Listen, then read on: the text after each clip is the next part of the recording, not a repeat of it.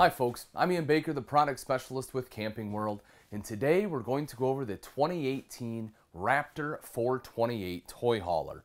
This beautiful triple axle toy hauler has 2 party decks in it, a 12-foot garage, and is just gorgeous inside and loaded with amenities.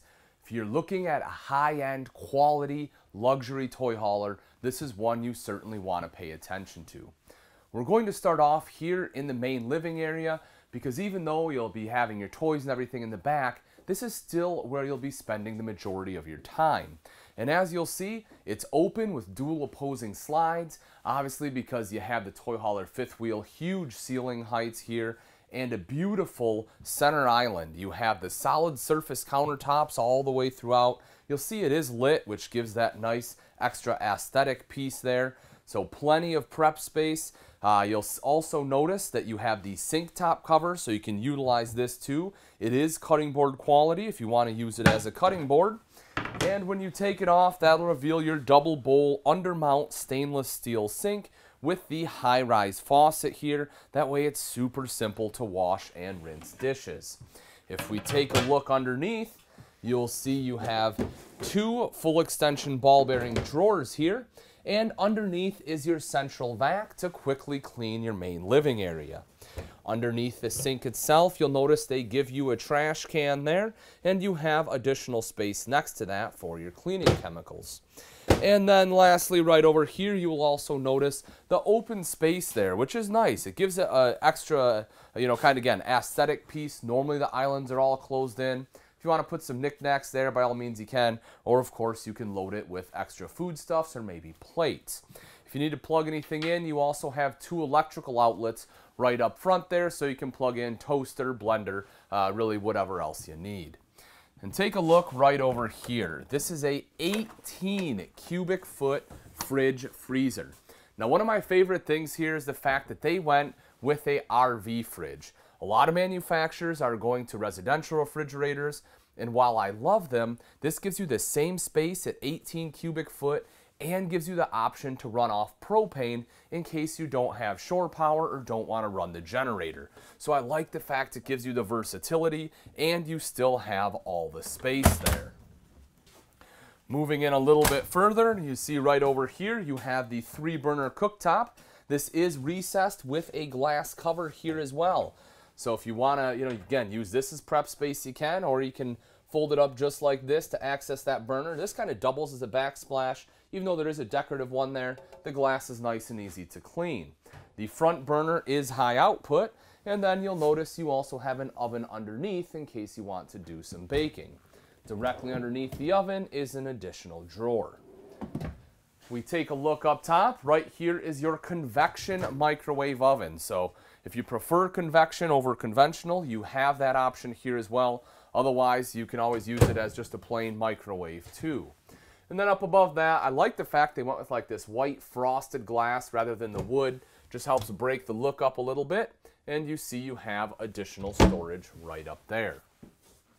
Making our way right back here. This is the bathroom. You have double access into here. I'll actually show you that when we go out into the garage in just a minute. And then we have a party deck off to the side here, but again, I'll show you that in a little bit. Let's finish up the living area and then we'll head out there. So you will see right up top you have storage going all the way across. It's not huge storage, but at least they did give you something there. Some cubby holes running right down here. I like this idea too. They put an electrical outlet as well as dual USB ports there. That way you have a place in which you can charge your electronics and it's not cluttering up your countertops. In this slide right here, you have a couple options. The standard is the way it is equipped as you see. This is the way I prefer it, and that is having a theater seat with freestanding table. If you don't eat at a table a lot or you don't see the value in it, maybe you're gonna just hang out in the garage a lot, you can get 4 theater seats here instead. But the theater seats are extremely comfortable. Of course, they recline. You have cup holders right here, and then in the middle you have a spot for your remotes. Right next to that, as I mentioned, is your freestanding table and chairs. This gives you a spot to eat a meal, play cards if you want, just a nice little extra seating area. You have like a leather on the seats, which I like as well, instead of a cloth. It's really easy to clean. And then underneath that, you have additional storage. If you take a look at the windows here, you'll see that the windows basically go all the way to the top of the slide. So very large windows, which let in a lot of natural light. You'll also notice you have the blackout roller shades on there. So that way, if it's, you want to make it nice and dark in here, if you have people staying the night or whatever, you can just drop those down. Plus the roller shades are very easy to use. You'll notice LED lights throughout on top of the slide here, as well as all throughout the ceiling, which are great. You'll also see the max air fan right up here. So if you don't want to run the ducted AC, you can just turn on the max air fan, open up some windows there, and get some great circulation. Now, when you're sitting in the theater seating there or at the table, you want to watch some TV. You have the 50-inch TV right here. So large TVs, you're able to see it anywhere in this main living area. You have storage both above. You have the glass doors here. I'll show you what's in there in just a second. It's a tiny storage, but not a lot there. But you will see you have good storage up above, and it is backlit. Kind of give it a nice look there. You also see the sound bar underneath, so that way, if you want to jam out to some music, you can do that. It is Bluetooth capable there as well, and you can control all your speaker zones on here too. Now underneath, you'll see your fuse panel is right here. They kind of tucked it away, which is nice. You also notice your Blu-ray player is tucked away in there. And then right here is your main control panel. So this is actually a really nice system. If we take a look, you'll see you can basically control everything here, from your lights to your slides to your double awnings on there. Your generator, you'll see it has the hours, as well as the fuel levels of both your generator and your fuel station. So that really is a nice system. Now, if you take a look underneath that, you have a fireplace. Not only does this look great when it's on, but also, folks, that is a space heater. It does help heat it up a little bit in here. Right next to that, we'll open this up. You see you have, as soon as you walk in, a nice area to hang coats. A couple extra shelves up top, if you want to put some gloves up there, something like that, you can certainly do so. Some storage here underneath. I would personally probably use this for shoes, but again, whatever you feel appropriate to put in there, by all means you can. So right over here is the entryway onto the side patio. Directly above, you'll notice you have storage there. And then underneath that, you see you have this accent lighting, which is pretty great. You also have a curtain, so you can close this off for additional privacy at night. Right over here, you'll see this model is equipped with a loft. There's a ladder in the garage, but you can climb up there nice and easy. A light up there, AC duct, so you don't sweat to death on a hot night. And there's also electrical out there to plug in any electronics. This is a sliding glass door here. You also have a screen you can close off in case you want to have some airflow. And then when we step out onto the party deck, you'll see it's held up by the cables. There's a rail system that goes around it, and folks, this is super easy to set up. The rail system basically swings out. You'll see it has these casters on here, so it rolls nice and easily, and then it clips into place throughout. To undo those, you simply push down on it and then pull them right out. Very simple. Another thing I love about this side patio is, check this out right over here. You have a TV outside. So that way, if you want to throw on the game, watch some TV, set chairs right up here on the party deck, and you can do that nice and easily. You'll also see this door right here. So if you notice, when you open this up, currently it's heading out to nowhere. There is a set of stairs. Again, I have it stored in the garage, but you can hook the steps up right here. That way you can enter and exit off the side patio. The Raptor 428 has a 12-foot garage here. It can carry just under 3,000 pounds, so feel free to load up with your ATVs or whatever else you want to throw in here.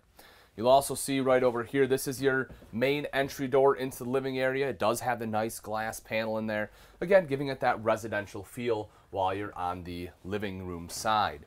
Right here is the half bath. One of the things I really love about this floor plan is that they give you an entrance from both sides. So it's still a very usable half bath if you're in the living area, or you can obviously access it here from the garage. Right in between is your foot flush lever toilet. That is a porcelain bowl. And then over next to that, you have the sink there with a little bit of storage underneath. Right out here to the side is washer dryer hookup. So if you do want a washer and dryer, you can have that installed there. Up above is one of your 2 vents, so you can help the exhaust escape. And then as we move over to the window, there are plenty of windows in here. They have the covers. One of the things I like that Raptor does, though, is they use a leather cover rather than a cloth. And it just, again, it's a little bit more heavy duty, just gives that feel of luxury that you're looking for in a high-end toy hauler. If we take a look at the floor a second, one of the things you'll notice, take a look at this right here. You see how the floor is flush from the bathroom to the garage? That's because you have an insulated garage in here.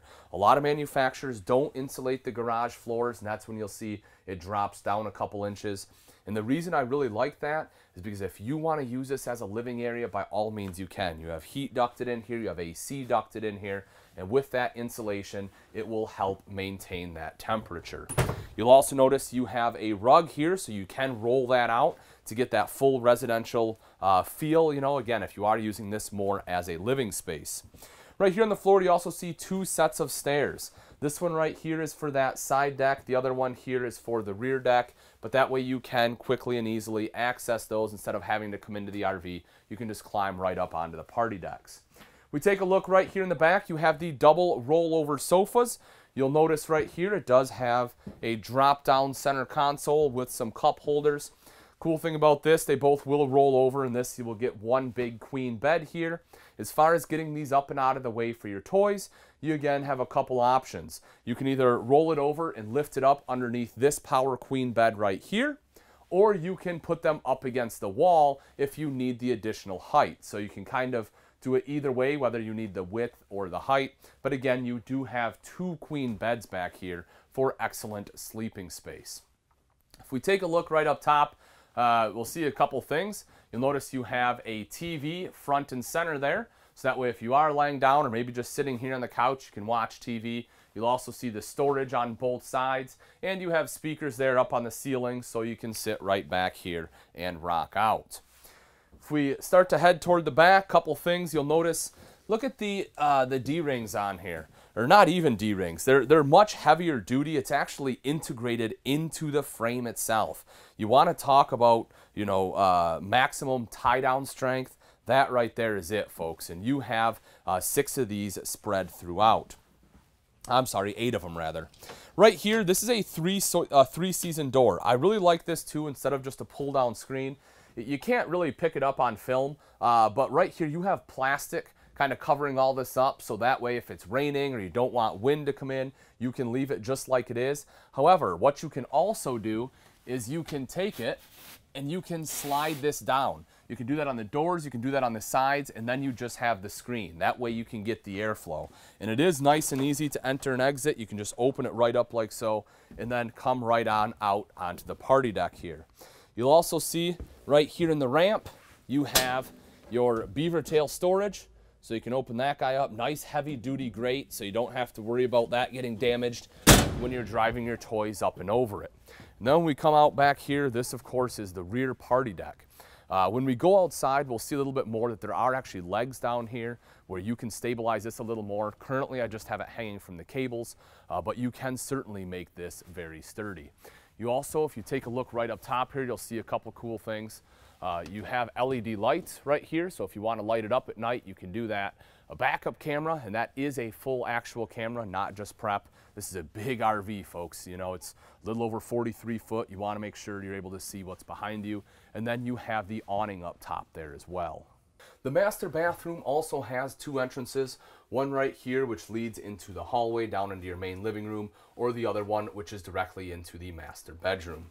Right in between is your foot flush lever porcelain toilet. Again, that porcelain bowl is easy to clean. You'll also notice right up here on the door you have a towel bar, which is pretty convenient. Right over here is the mirrored medicine cabinet, storage behind that. And look at the countertops, folks. Most manufacturers would have went to like your standard, T-mold countertop here, but Raptor actually put in the beautiful solid surface just like they have in the kitchen to keep that seamless high-end look throughout. American stone cast undermount sink here as well. And the faucet is even raised up a little bit, so that way you can easily get your hands underneath. You also have an electrical outlet over to the side, so you can plug in curling iron, hair dryer, whatever else, and then you have additional storage underneath that. When we take a look over at the shower, I love the shower in here for a couple reasons. One, it's big. Far too often you have these really nice toy haulers and you get the tiny showers and it's just tough to use. Not the case here. The other thing I love about it is the fact that it is a one-piece residential style shower. So that means less chance for any kind of leaks. You know, you'll see there's not any seams in it, it's just one piece. You have a seat right here as well. You have plenty of shelving space throughout. And not only do you have a hand wand, but you actually have a shower bar here. So you can set the height of that hand wand. And it has a little soap dish on there as well. As far as height, to give you an idea, I'm 6 foot. You can see I have a couple inches here. If you're really tall, you know, you're 6'4", something like that, you can stand here underneath the skylight, which will give you that added head height. When we step into the master bedroom itself, right away you will notice the large king bed. That way you're not elbowing each other in the middle of the night. You have plenty of space to sprawl out. You have a couple different storage options on either side. The one side here, you see you have a nightstand with some storage underneath, as well as an electrical outlet there and additional storage up top.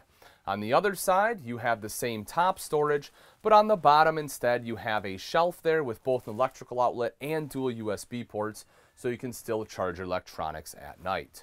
Right in the very nose here, you have a mirror, which makes the bedroom look nice and big. You know, also, I guess if you want to check yourself out while you're sleeping, you can certainly do that too. Right up here on the ceiling, you will notice the second AC, as well as speakers here in the bedroom. So if you want to listen to music, you can do that. And then right over here, you see the nice large wardrobe. You can see that goes for quite a ways there. It is quite deep, so you can store plenty of clothes there. TV right here in the center, so you can watch TV before bed. Large pull-out full extension ball bearing drawers there. Then over to the side, you have this cubby hole. It is lit up. You have a window there to let in some natural light, and then additional drawers underneath that. Now that we've seen the inside, let's take a quick look at some of the outside features on the Raptor 428. So you'll notice the gorgeous painted front cap on here. It is cut back, so that way you can have a little bit tighter maneuvering. LED lights on the front here as well in case you are hooking up at night. You'll also see a mirror there as well to help align the kingpin with your hitch. Speaking of the kingpin, this is a Rotaflex kingpin, which will help take a little bit of the bucking and chucking out of the towing experience. When we come underneath, we'll open up this compartment right here. You will see this one is equipped with the Cummins Onan 5500 watt generator. That way, if you're out playing with your toys, you don't have power, you can kick that guy on to power everything in the RV. Right over here, your two 30-pound propane tanks. And if you notice right underneath, you will see one of your 6 jacks. This one does have full hydraulic auto level, folks. Simply touch a button and the coach will level itself out for you. When we open this up, right here is your hydraulic fluid. You'll obviously want to make sure you have hydraulic fluid in there for everything to run. The pump is in there as well in case you have to do any kind of maintenance, or if you need manual overrides, you would access this compartment as well. Moving over a little further, you have the pass-through here. It does have the covered hinge, so you don't have rust coming down. Slam latches as you would expect. When we open it up, you'll see it is strut supported here. When we take a look inside, you'll see it is a good size pass-through. Right over here, I have taken this off. This is a cover for the in-command system. You have these normally. This is what you would see, and it just goes right over top. But I took it off to kind of show you. So you saw that computer system inside. This is the brains of the operation right here. You can see you have your fuses out here. Everything is color coordinated on the wires, which is great. And if you see this right here, if you ever have to manually move the slides or anything like that, if that tablet inside isn't working or your awnings, you can use these and manually move those in and out. Also, you'll notice everything is labeled right here. So again, it makes troubleshooting quite simple.